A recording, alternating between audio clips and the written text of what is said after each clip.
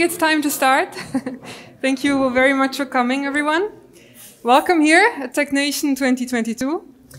And over the next, well, half hour or so, I'm going to basically tell you how virtual and augmented technologies, augmented reality technologies, can be used for other things than gaming. Namely to make, can you still hear me? Great. Basically to make training and work easier. That's going to be my topic today. So my name is Saskia Groenewegen, and I've actually been doing virtual reality for like a very long time. Since my student days in Germany, I first encountered VR when I was working at as a student at a research institute, where a lot of early research on VR was happening. It was called Fraunhofer, and I thought it was the coolest thing ever. So then I decided to get another degree just focusing on VR and AR. And then I came to the Netherlands, and here I also got the opportunity to work with some VR researchers at TNO and at TU Delft. And I worked at Utrecht University on a project that was actually called Metaverse, already a long time ago.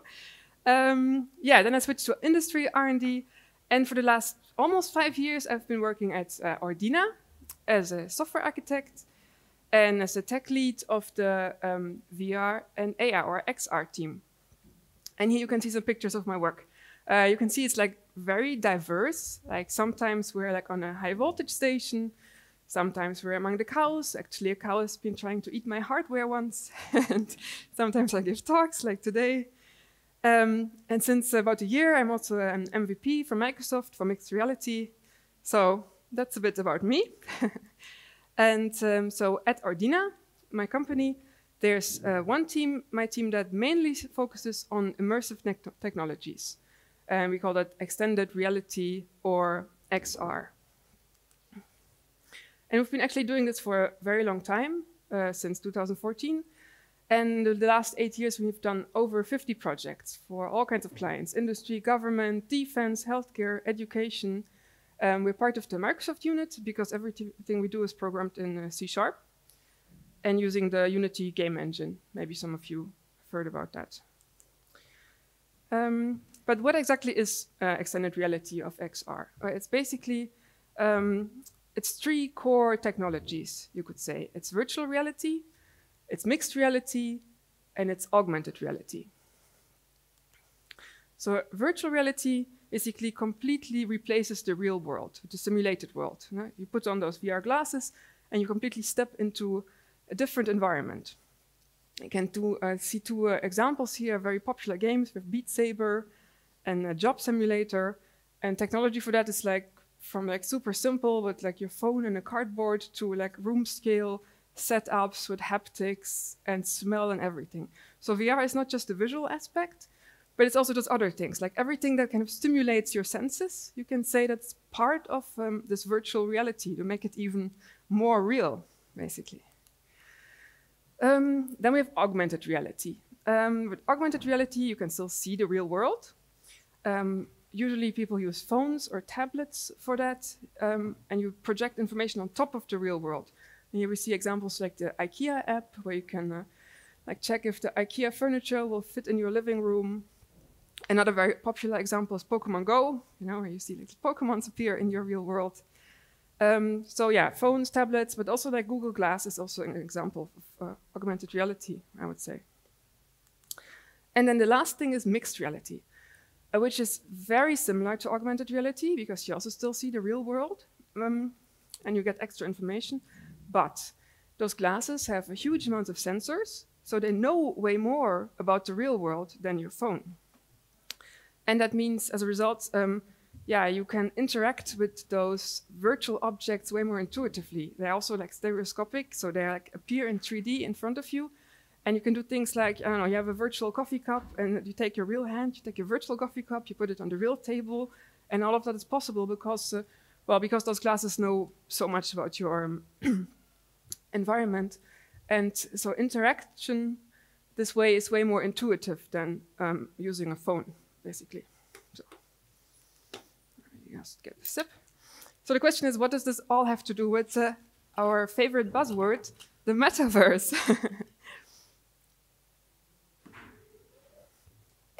Well, real quick, the metaverse, of course, was not invented by Facebook, despite what many people might think. It was a term coined in the early 90s by a science fiction author, Neil Stephenson, in his novel Snow Crash. And he used it to basically describe, what we also sometimes call cyberspace, right? Some kind of world-spanning, game-like world, successor to the internet, you could say, populated by avatars, that is often accessed through VR glasses. And today, this term metaverse is actually, it's used to describe so many things. Like, people say the metaverse is game worlds like Minecraft, Fortnite, sorry, social XR spaces like Facebook Horizon, Old Space VR, annotated real spaces like the AR cloud, and also things like industrial digital twins, which is like IoT-based digital copies of the real world. All of this is called metaverse. But in general, you can say it's any virtual space with some degree of believability where people can work and play and socialize, and that is commonly accessed through XR technology. So that's how it all fits into this talk. So basically now you have a bit of an overview over the technologies. There's a lot of gaming going on in that space, but at Ordina, we don't develop XR solutions for games. We mainly use it for two purposes. Helping people to learn and train, and supporting people at work.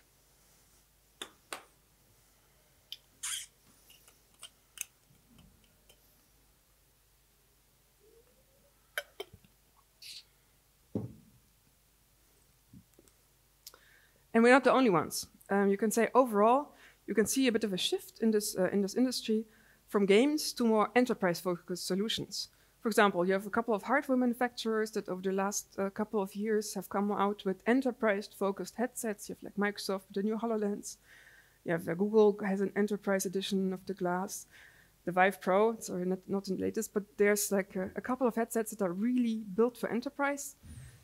And even like the Oculus Quest, which is like really a gaming headset, has a business edition. So there's really a lot going on in the enterprise sector, let's say. And the reason for this is that there are many benefits by using immersive technologies for industry. And why?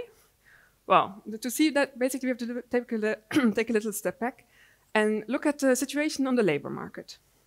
Like, despite Corona, we've experienced economic growth in the Netherlands in recent years. And that means basically we need more employees to do all of that work. But we also have population aging, which means many people are retiring, and we're losing their knowledge, and we're losing their workforce. Second thing, more and more people, especially technical people, are doing very specialized work, which means they're not as broadly, they can't do such broad work anymore, but they're super specialized. And the last thing is, there's not enough young people. Like, there's not enough young people doing technical educations. A big Dutch company, ASML, they did a study that basically soon they will need every year as many engineers, new engineers, as graduate in the whole country. So that's a big problem. And basically, if you want to sum it up, you have a shortage of people. Because we have to do more with fewer people, and the people we have to do broader activities, although they're specialists. And how do we solve this? Well, keyword here is making people more sustainably employable. And this is the point where VR and AR technologies can help.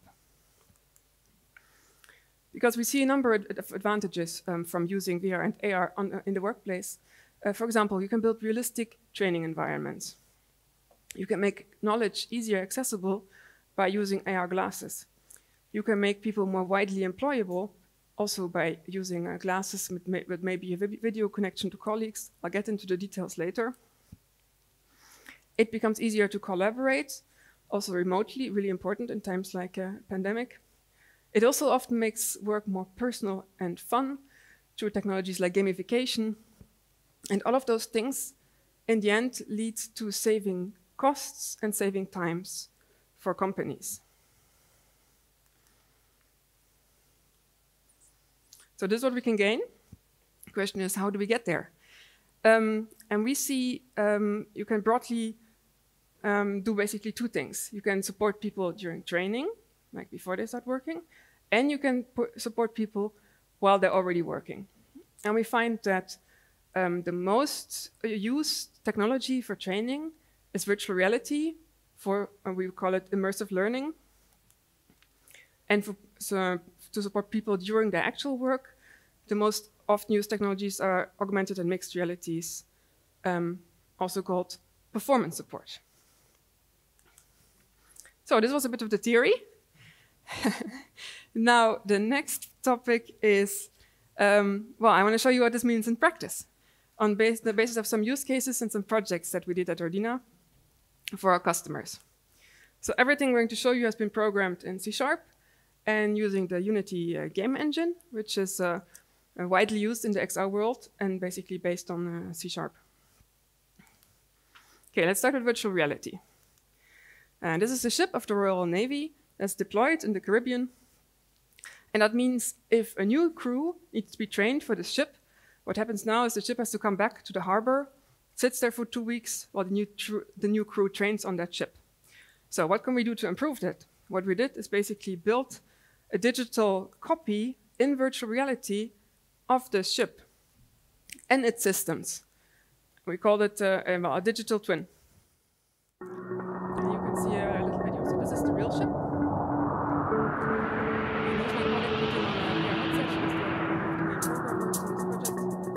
And you can see the virtual environment based and real environment next to it.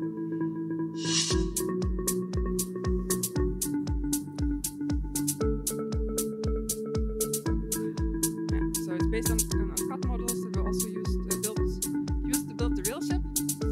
You can interact with the environment using the controllers. Look at all the systems of the ship. Familiarize yourself with the layout of the ship. Walk around.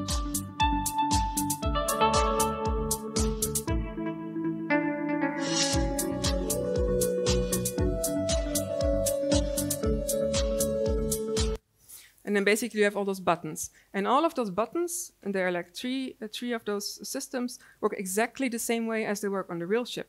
Like if you press one, then I don't know, the hatch opens and stuff like that. Which means the people who need to work on the ship can now train way before they ever see the real ship. And it's amazing how efficient that is. Like we had never seen the real ship actually, built this project, and then went on the real ship and we like knew everything. I was like, oh, I've seen this before. Like, and the people who, they used to have like, I don't know, half an hour training for this on the real ship, like very little time, like a big group. And now they can really train at home or, you know, at work. So they get way more efficient. To get ahead of myself, here's a list of all the benefits. Like in general, you can use digital twins to train systems that are either difficult to access because they're not there, or dangerous. Think of high voltage systems or fire training. You can train earlier, you can train more often, you can work from anywhere. Yeah, train dangerous or expensive situations, like I said, and this realistic training just increases the efficiency of the people a lot. So let's move on to a completely different project. This is a virtual training environment that we built for nursing students who are going to be working in a military environment and who are usually just training in regular hospitals. And this is now actually an integral part of their school curriculum, so it's actually really used in their schools, and it helps them to learn things like triage, clinical reasoning, like other stuff they have to learn in their education. But what it also does, it puts them in a situation that they would usually never encounter during their training, which is a field hospital in a war zone. And this way they are much better prepared for their real work. because one big problem is of those people is that when they actually get deployed, at some point after their education, they stop, because it's such a shock often to them, like how the real situation is. And that's what we're trying to help with this. I'll show you some pictures. So you see a bit of the environment, you can talk to some avatars. You have to then choose which patient needs your help the most. And then actually you have to figure out what's wrong with the patient. It's part of the game. You collect all kinds of information, talk to them. And they have like wounds that don't happen in real hospitals. Like one of them has been shot and the other one has like no leg anymore.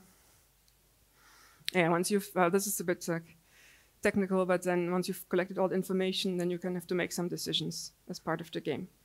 But let me show you some video of how this actually looks like at the education site.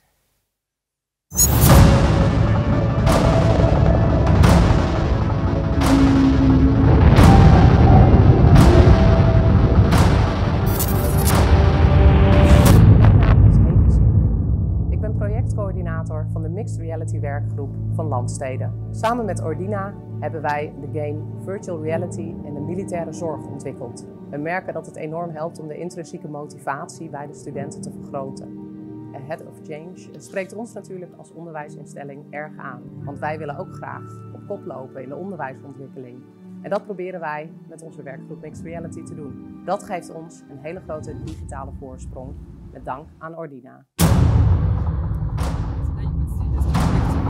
They built this whole VR lab with, I think, 16 stations, just so the students can train as part of the education. It's really cool, I think.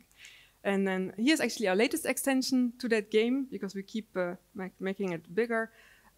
Here the user is transporting a wounded soldier to the hospital, and the patient is deteriorating quickly, and you have to make like really quick decisions to save him.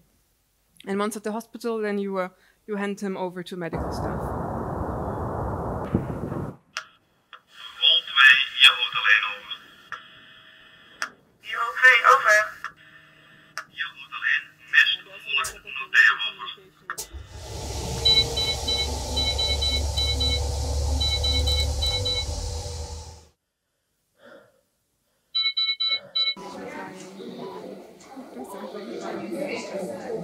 Stilte op de SCH. Luisteren naar de mistoverdracht. And then you made it, and then you pass him over to the doctors, basically. So yeah, that was a really fun project to do, also for us. So let's move on to something else. This is an example of remote collaboration, or collaboration in general. Imagine you have different people in different locations or different countries, and you want them to work together. And this is a project we built for the Meldkamer, Noord-Nederland, the Dutch emergency services, as a briefing tool, because they get a lot of information. It's like the people that when you call 112, they pick up the phone, basically. So they need an overview over what's happening in the country and what can influence like the movement of the emergency services, like the weather or a traffic jam or other stuff. And so they get a lot of data that based on that they have to make decisions. And they used to get that on paper or as text. And you can imagine it's difficult to visualize all that information together. So, and that's why we built this system, which is basically a giant table, because that's what they wanted, with a map of the Netherlands. And then you can plug in all kinds of data sources on that. Like here you can see like the position of the units. Oh yeah, you can also draw on it. It's a bit like Google Maps in 3D. But yeah, it's not the greatest video, I apologize, but basically imagine you can just plug in data sources and then you can see the traffic and the weather. And this way they can make decisions much better because of this visual connection of multiple data sources together. And they can work together from the same location, like here, or it can also be somewhere completely different. And they see each other as little avatars. That system can be used for operations, but also for education. Like imagine you can teach new people to like how to work in that kind of situation. And especially the interactive data visualization helps people to understand the information much better. And because they can work remotely, there's less travel. So you have, it's good for the environment, less CO2, less driving cars. So all kinds of benefits. So that was my part on virtual reality. Let's move on to a bit of mixed reality. And we built most things based on the Microsoft HoloLens. This is a HoloLens app that guides technicians through repairs. So the technician doesn't have to know all the details, because sometimes like companies like Alliander, they buy their competition, and then they have like all kinds of technical systems that are kind of similar, but not the same. And it costs a lot of money to educate all their mechanics to work with those systems. So using those glasses, they don't need that anymore. They can just do like a base education, and then the glasses will basically detect the system you're standing in front of and give you all the extra information you need. Wanneer er storing optreedt, zijn veiligheid, snel handelen en een vlotte samenwerking van belang. Om de monteur uit te rusten met een HoloLens voegen we augmented reality toe aan zijn werk. Dankzij de meekijkoptie kan kennis op afstand worden ingeschakeld. Dit maakt effectief oplossen van de storing mogelijk en voorkomt onnodige reisbewegingen. De monteur ter plaatse overziet de impact van de storing door de real-time schakelschema bij te pakken. Hij heeft hiermee een achterweerbeeld van het verstoorde gebied en de geraakte assets.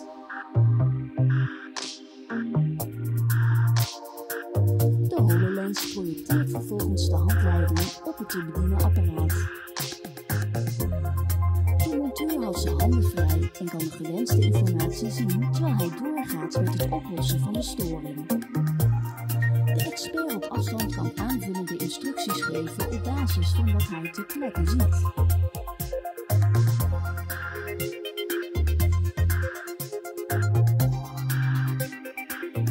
Nadat de nodige handelingen zijn uitgevoerd, kan de monteur met de expert op afstand de eindsituatie beoordelen. De storing kan worden afgehandeld. De monteur kan naar de volgende klus.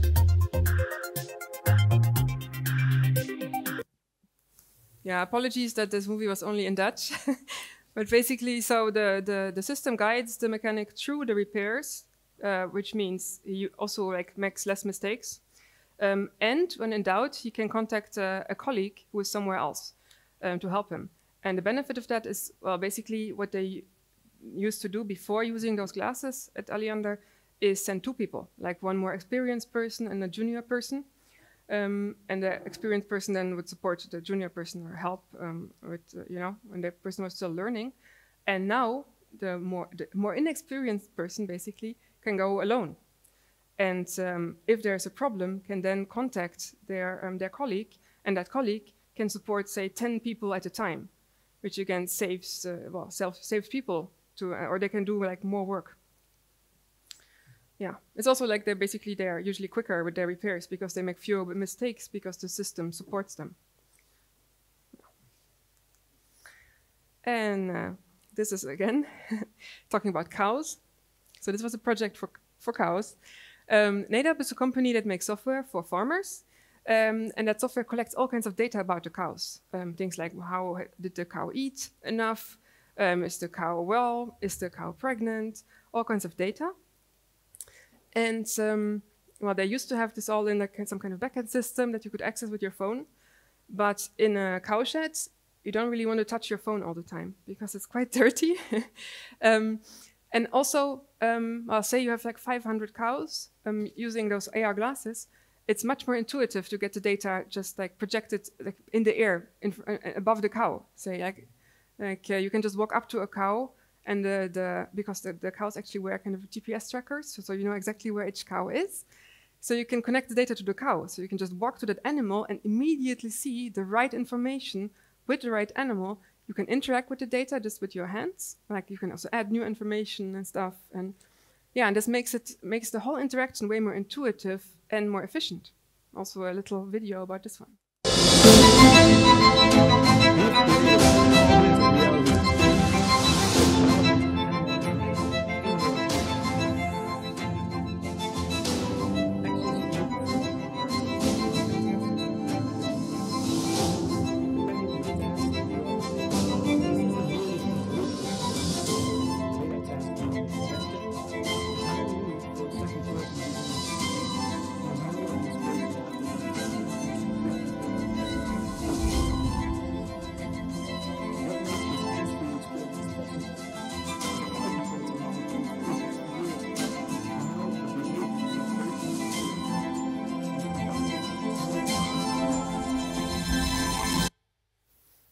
That was augmented reality for cows.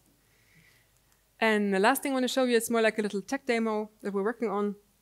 The idea here is placing annotations in space. Why do we want to do that?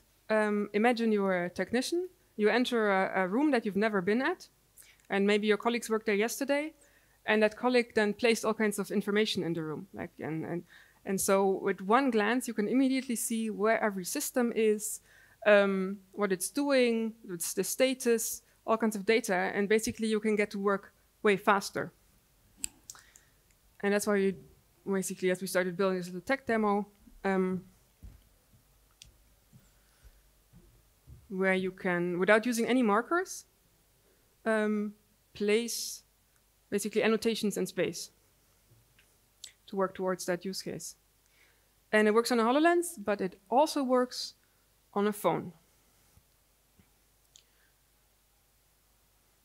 Should be seen, yeah. So you can also just from a phone, with a phone, just see what's happening, which is very useful. And also brings me to my next topic, which is phones. Because like the HoloLens is awesome, but it's also really expensive. It's like 3,500 euros, and not everyone has one, but everybody has a phone. And sometimes you don't need all those spatial capabilities of 3D objects and everything. Sometimes a phone is enough. Also, phones are getting better and better at that.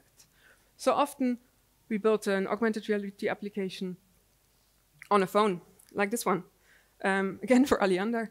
The idea here is you're a technician and there's a malfunction on this high voltage station, and you have to solve it. So what do the technicians do at the moment without AR? They go into a house. There's like a giant closet. Where they have to find like a book, open the book, and search in the book like which other book do they actually need for that whatever is broken. Find that other book. So anyway, it takes a lot of time to get the information they need before they can even start working on the actual thing. And this AR is trying to solve that. Because based on technology from Microsoft called spatial anchors, we again can detect objects without placing any markers, which means the technician just has to walk outside on the high voltage station, look at their phone, and the phone will guide them to the correct object, and then immediately also give them all the information about that object, like the history of malfunctions, are there any hazardous materials to take care of, stuff like that. Let me show you the video.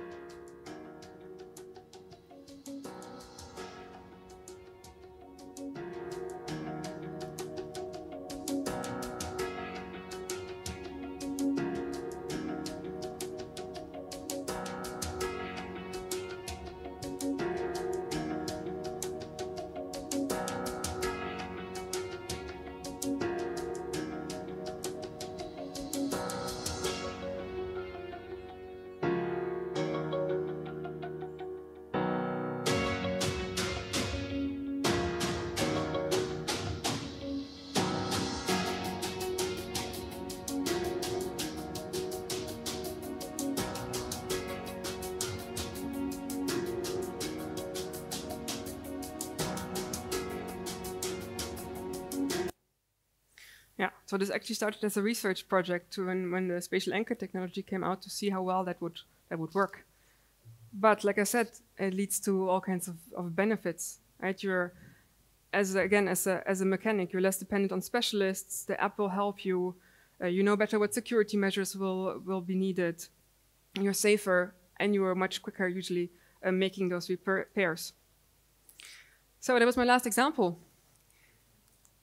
Let's conclude. There are a lot of benefits of using XR technologies for education, training, and work, right? We can save time and costs. People can work more efficiently, more safe. It's easier to gain insights through data visualization. You can work hands-free, which is important, especially for mechanics, right? If you need both of your hands a lot of the times. You can work location independently, collaborate remotely. It's easy to repeat a training with like the VR ship, even if the ship is not there. it makes work more eco-friendly because there's less travel. And a lot of the time, people tell us it's really fun to work this way. Just to sum up, what did we want to achieve? Well, make people more sustainably employable. Difficult word. I haven't come up with a better one yet, so give me feedback. But we do this by supporting people during their training and education and during their work. And for training, we mostly use immersive learning with virtual reality. And for work, we often, but not always, use mixed and augmented reality for performance support. So I'd like to close my presentation with a little show reel of our work, and then I'll be very happy to answer your questions.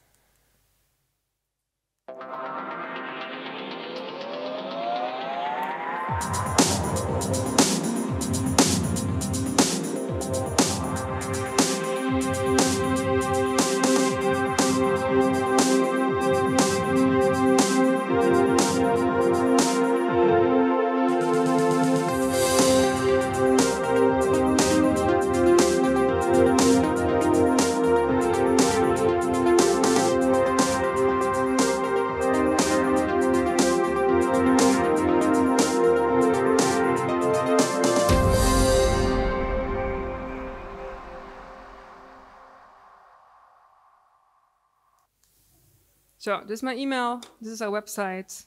Thank you so much for listening.